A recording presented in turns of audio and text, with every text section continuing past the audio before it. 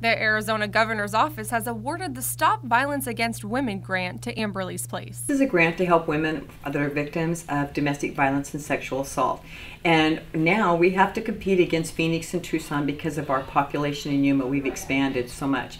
And so we were so excited when we found out that we got it, because we just knew that we were worried that we couldn't come up with the same numbers against huge metropolitan areas. This will allow them to have an advocate in the Somerton Police Department. And so we will have an advocate there 3 days a week, half a days, just to try to build up that relationship. But she'll also be riding along in the cars with law enforcement. And while she's doing that, she's going to be educating them on domestic violence and the services that we have and that we provide. Expanding their services to Somerton means they are going to continue to make a difference in people's lives throughout Yuma County. We have been responding in Somerton, but we haven't had that strong relationship with the community that we really need. We're really hoping by that people will start to reach out and they will start to call. The Stop Violence Against Women grant also allows Amberlys Place to have a forensic interviewer who assesses each victim and is also present in the schools. Part of my funding is to go to the schools and provide outreach awareness presentations on teen dating violence, bullying, and sexting. Segura says that our teens are an untapped resource and they can report crimes going on at home.